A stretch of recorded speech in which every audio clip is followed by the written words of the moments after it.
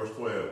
And had a wall great and high, and had 12 gates, and at the gates 12 angels, the names written thereon, which are the names of the 12 tribes of the children of Israel. And on the east 3 gates, and on the north 3 gates, and on the south 3 gates, and on the west 3 gates. And the wall of the city had 12 foundations, and in them the names of the 12 apostles of the Lamb. And he that talked with me had a golden reed to measure the city, and the gates thereof, and the wall thereof. And the city lieth 4 square, and the length is as large as the breadth. And he measured the city with a reed, 12,000 furlongs. The length and breadth and the height of it are equal. And he measured the wall thereof, 144 cubits, according to the measure of a man, that is of the angel. And the building of the wall, as it was of jasper, and the city was of pure gold, like unto clear glass. We've all heard that. Hey, brother, how you doing? Good to see you. So there's the city of gold that we hear about all the time. We're getting in the good now, brother. We're in the last 2 chapters. And we're running through this city because this city don't mean a lot to me. It might mean a lot to you, and it might mean a lot to a lot of Christians. Them streets of gold, man, that don't mean nothing to me. I don't have gold now. Care nothing about no gold or nothing else like that. Pearl, all that different ornaments and jewels and all this stuff we're about to read, that don't appeal to me. I get more enjoyment looking at the trees than I do something shiny. I like looking at the rocks more than I do something brand new and something that we made, something that we didn't make. And this is all going to be stuff that we didn't make. And it's going to be something else. It's going to be something to see. My God just don't do nothing halfway. And I mean, when he builds him a city, he's going to show out. And I mean, it's going to be something. I've seen some recreation pictures of the old temple. I think the one Solomon built, I think it was something else, man. It's something we probably would struggle building now in this day and time. It probably bankrupts a lot of the countries on this planet to try to build something like that. It was unbelievable. And I'm sure this is going to be the same. Verse 19, and the foundations of the wall of the city were garnished with all manner of precious stones. The first foundation was jasper, the second sapphire, the third chalcedony, the fourth an emerald, the fifth sardonyx, the sixth sardis, the seventh chrysolite, the eighth beryl, the ninth a topaz, the 10th a chrysoprase, I don't even know what that is, the 11th a jacinth, and the 12th an amethyst. Some of those precious stones I've heard of, some of them I hadn't. Some of them I'm sure they use those names and we got other names now. I didn't hear ruby or emerald or things that we have that we call precious stones, but I'm sure some of these they're represented in here. 21, and the 12 gates were 12 pearls. Every several gate was of one pearl, and the street of the city was of pure gold, as it were transparent glass. Now, I can't even imagine gold that's transparent. But it's going to be something to see. It's going to be something to see. A gate the size, a pearl the size of a gate. Now, a gate's going to be way bigger than 2 doors I'm looking at back there. That's a big pearl. I don't even know the value of that. I know pearls are valuable. I have no idea how much a pearl costs. But one that size right there, there's no telling. I mean, there is no telling the dollar value that would be on something like that. They come from oysters, right? I'd like to see the oyster. He's bigger than our church, you know. That would be something else. But there it's going to be. 22. And I saw no temple therein, for the Lord God Almighty and the Lamb are the temple of it. They're the church. You don't come in here no more, you go see Jesus. You don't come in here no more, you ain't got to come in here no more. You go see the Father. It's like this afternoon we're going to my mama's to cook fish, and that's what it's going to feel like. That's what it's going to feel like when we get there. And we won't be coming here. We'll be going to his house. We'll be going to Daddy's house. We'll be going to our brother's house. I gotta go see Jesus. What are you doing tomorrow? I gotta go see Jesus. I'm going to see Jesus.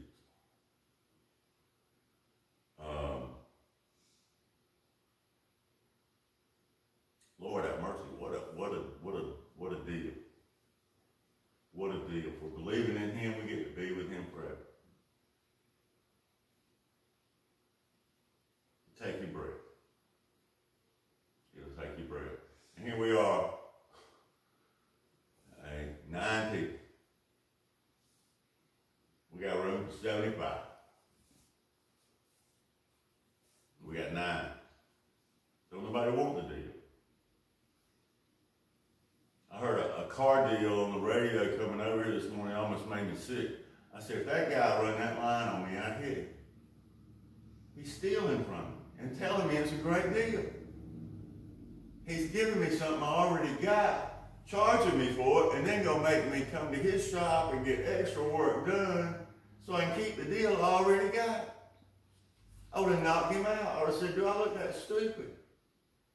I can't believe he's doing it on the radio. Is that where that conversation come from? Yes, because it infuriated him. I was like, man, everybody that heard that, your intelligence just got insulted. I don't know whether you know it or not, but I do. Nobody could fall for that deal. I was like, that's the stupidest deal I've ever heard of in history. And he's advertising it on the radio. I bet he's got people calling right now. Hey, sign me up for that deal. I got some extra money I want to give you, man. Holy boy, I can't believe people get away with that.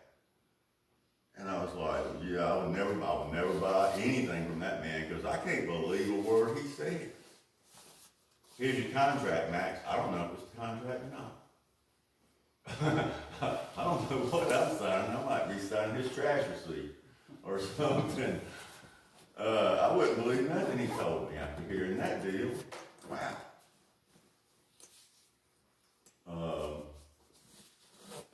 But there will be no need for a temple. We'll have the Lord. We'll have the Lord. We come here to worship the Lord. We come here to praise the Lord. We come here to his house to show him respect. Let him know you're important enough to me to stop what I'm doing. Come to your house. You're the most important thing I got to do this morning. You are my appointment this morning, Lord, not my business, not this, not that, not the other. But when we get there, we're gonna go see him. We come to see him now, we just don't get to see him. We don't get to see him. We're going to see him, we're going to get to touch him, we're going to see his face, we're going to get to be with him, just like we're with each other. It'll be the same thing. 23. And the city had no need of the sun, neither of the moon, to shine in it, for the glory of God did lighten it, and the Lamb is the light thereof. Don't need no sunshine.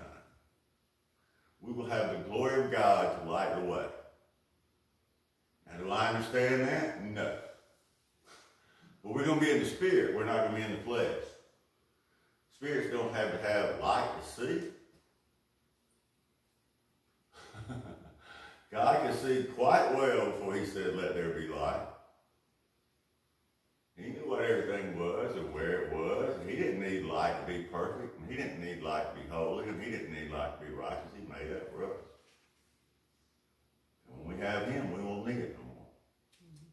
Don't need the light no more, and never be in the dark. Never be in the dark. Now, I went to the woods yesterday and neglected to tote my flashlight. Rookie mistake, boy. You think I was 13, just went hunting the first time. You got your bullets? You forget your gun? Might as well, you know. You get your knife, your flashlight, your gun, your bullets. Kind of a wasted trip. But there's going to come a day we don't need no light no more. I don't need no light to see.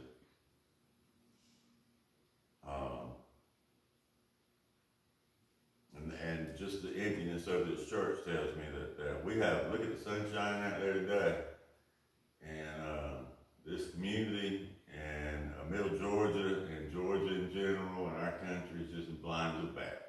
Sun's shining just as bright as it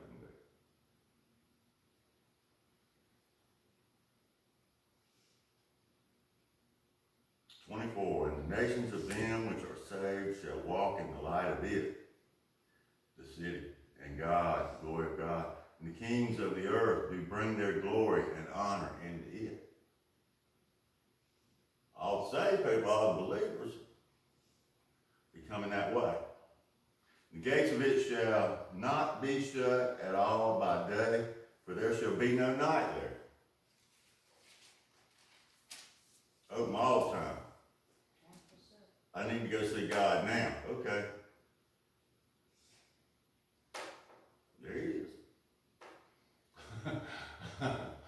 Be just as simple as get up out of the bed, walk down the hall, knock on the door. There he is. There he is. How does Jesus put it? In my Father's house are many mansions. It's all in one house. We all gonna be in one house, one big happy family, like the Waltons. Good night, Ann. Good night, Gracie. Good night, Jack. Good night, Jesus. Good night, Father. Good night, Holy Spirit.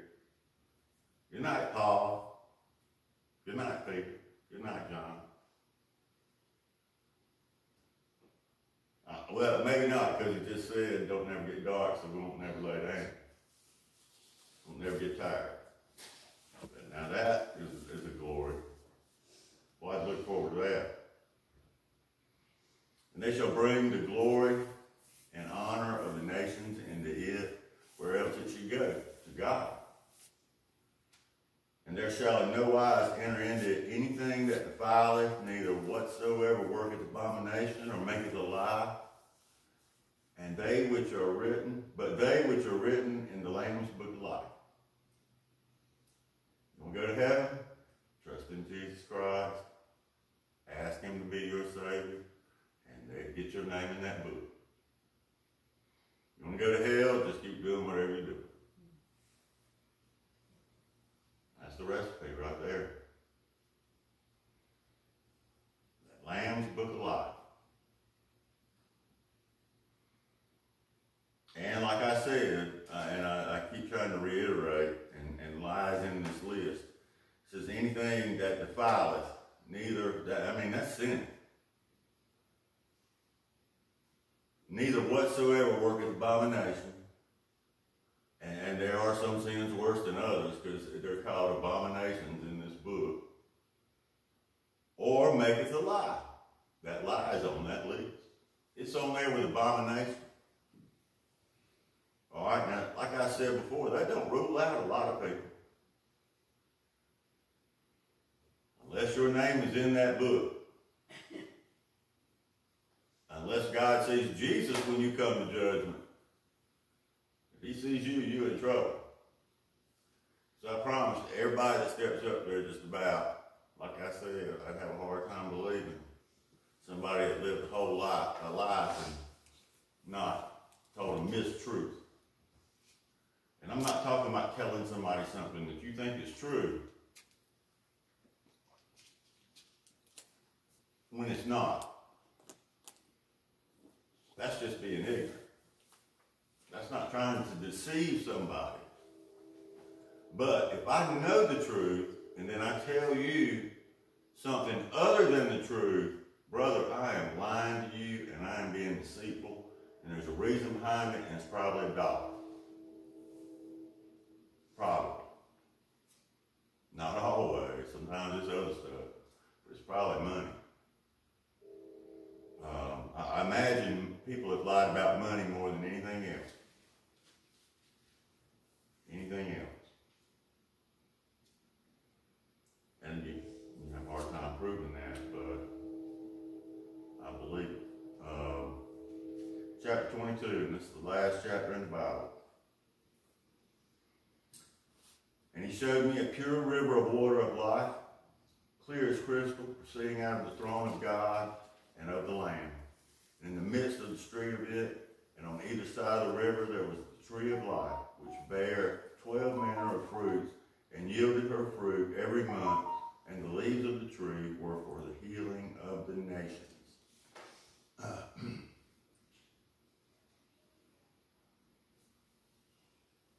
You know, I've always pictured the tree of life as the cross. I believe back in Genesis when God said he planted a tree of life and put those cherubims to guard it, that he was talking about that cross right there. And I wouldn't be surprised when we get to heaven if there ain't crosses up there bearing fruit. Not regular trees, trees like that right there. God can make a tree pop out of them dead boards right there, just like he can them living trees outside.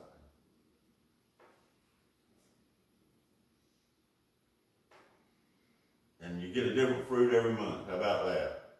Same tree. What a bargain. Pecans one month, peaches the next, plums the next, right on down the line. But these, and it says the leaves of the tree, so that takes my cross out of it. The leaves of the tree were for the healing of the nations. And I think this is when we're all in heaven and them other ones, they're going to need healing. The ones that can't get through the pearly gate. They're going to need some healing.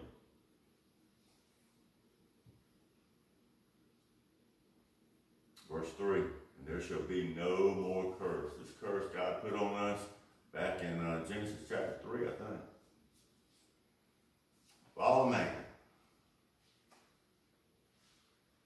Curse the ground. So as hard as Brother James works in his garden, and as good a crop as it gets, it ain't as good as it should have been. It ain't as good as it could have been if we hadn't sinned. It ain't the way God set it up to be. It's not the Garden of Eden. It's not as good as it's supposed to be. It's not as good as God intended it to be. It's not as good as God's going to have it be one day. But, he said, you get it out of the sweat of your brow, Mr. Brother. That okra didn't just pop up out of the ground, did it? You got to work for it. That was part of that curse. Before we fell, you could just stroll around and eat. Don't know that you had to eat. Don't know that you needed to eat. Don't know that you ever had an appetite for food. You just run from God. That kind of energy. You didn't need no food energy. And then we failed. And if he curses the ground, everything we eat comes out of the ground. You say, well, cows don't come out of the ground. Yeah, they eat hay that comes out of the ground. They eat grass that comes out of the ground. Everything they eat comes out of the ground. And so you are what you eat.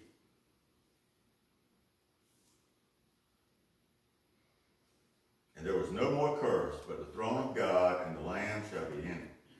And his servants shall serve him. That's us.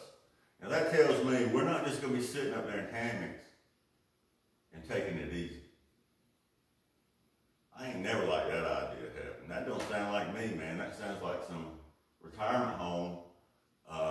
People just sitting around in rocking chairs. That ain't me. That ain't me. Now, one day that might be all I'm able to do, but that still ain't me. And just being in heaven and having it made and not having nothing to do, I mean, I don't see that. I'm going to be serving the Lord somehow or another. And that means I'm going to have a job. He's got a job picked out for me. And for once in my life, I'm going to be able to go in every day and I'm going to know exactly what that employer, my Lord, wants me to do. And it's going to be crystal clear to me. And I'm going to do it. And I'm going to do it as good as I can do it. And it's going to be perfect. Because I'm giving it to somebody that's perfect. I'm doing it for somebody that's perfect. So my work has got to be perfect. And I'll enjoy that. I'll enjoy that. I'm doing something. I'm being meaningful to the one that got me there. To the one that kept me from going to the second death. To the one that paid for my sins. Verse 4, this is one of my favorites. And they shall see his face. We've got, all these pictures we see of Jesus. This Chosen movie, I like the way that guy talks. He sounds like I think Jesus would talk. I don't know. I imagine Jesus was speaking Hebrew most of the time, so I wouldn't understand a word he said. But they shall see his face, and his name shall be in their foreheads. Can you imagine looking on the face of Jesus?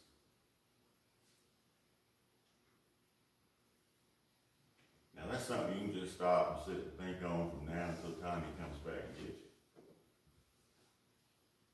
Just looking at it.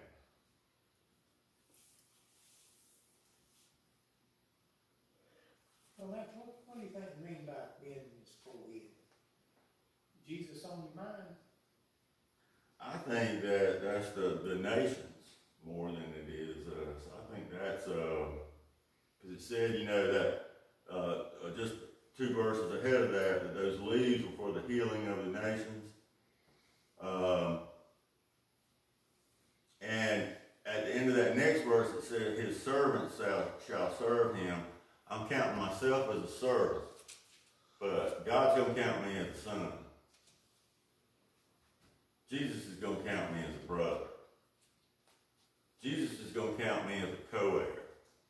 God is going to count me as an heir to the kingdom, not a servant. You got to remember the verses that tell you you're royalty too. I have a hard time with that. I don't consider myself royalty. That's just not. And the social ladder I've never cared about. So being on the high end of that, I don't care about. But I believe that when those nations, they're going to see his face, and his name will be in their foreheads, they'll know. They'll know, and I think that's just knowing. When you know something, I see you, Sister Susan, sitting there, and I hugged you this morning, and I'm talking to you. I know you're in this room. There's no doubt in my mind that you're in this room. I know that. It's in there. And anybody that come in here questioning me about that would have a hard time. Especially so they're sitting right there. That's proof number 1. Everybody else in here has seen them and hugged them. That's proof number 2. We've talked to them. We can tell you what we said. So either you're crazy or all of us are crazy. And I believe it's just the fact that, it's the same thing that as when everybody comes before judgment. The non-believers ain't non-believers no more.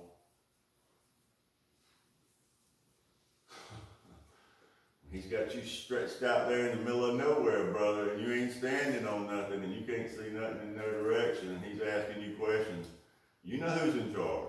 And he's sitting right there looking, and that's the one with the eyes of flame of fire. And you gonna not believe him then? I don't think so. I think all unbelief disappears at that moment. You believe. And I've always said, since he opened my eyes, that I know that when I got to that point now, I would have said, oh, I messed up. I messed up. Oh, I messed up bad. It's the worst mistake we ever made, Max. This is going to be a bad. Verse 5, and again, there shall be no night there, and they need no candle, neither light of the sun, for the Lord God giveth them light, and they shall reign forever and ever. That's us. Lord God's going to be the boss, and we right there with him. Now, you can't be a boss if there ain't folks to be boss over. All those, and I believe God's going to tell us all, once we get to heaven, to be fruitful, multiply, and fill up the universe. Why would he make something so big? He told us in the beginning, be fruitful, multiply, and fill the earth. Okay, well now we're in the spirit. We're going to fill the universe. And guess what? It's still getting bigger.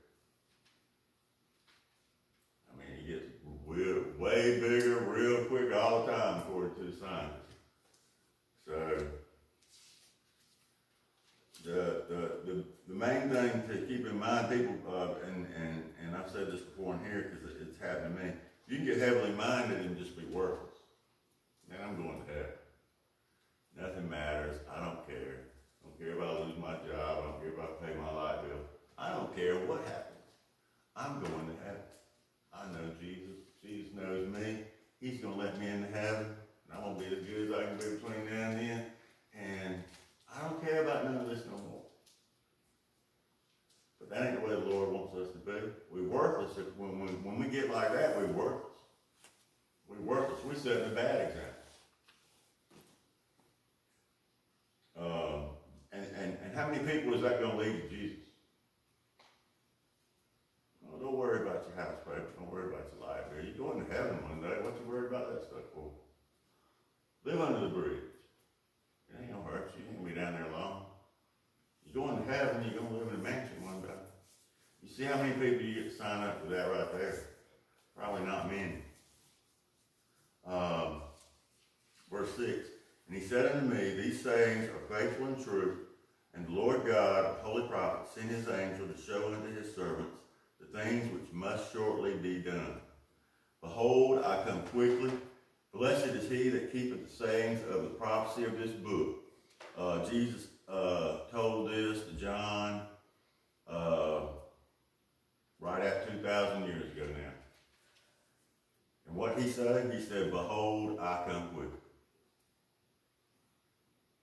It's been 2,000 years. Now that's to God. So, can't say he's not telling the truth. He said, I come quickly. To me, it's going to be like that. But y'all, it's going to be a couple thousand years. I need y'all to take care of some stuff before I come. I'm waiting on y'all to do what I need you to do before I come. I think that's what it is now. I think he's waiting on us to get as many people saved as he needs saved. And then that's going to be that. Verse 8. And I, John, saw these things and heard them, and when I had heard and seen, I fell down to worship before the feet of the angel which showed me these things. Then saith he unto me, see thou do it not, for I am thy fellow servant, and of thy brethren the prophets, and of them which keep the sayings of this book. Worship God. How many times do people in this book fall down in front of an angel? And every time they say, get up, get up, get up.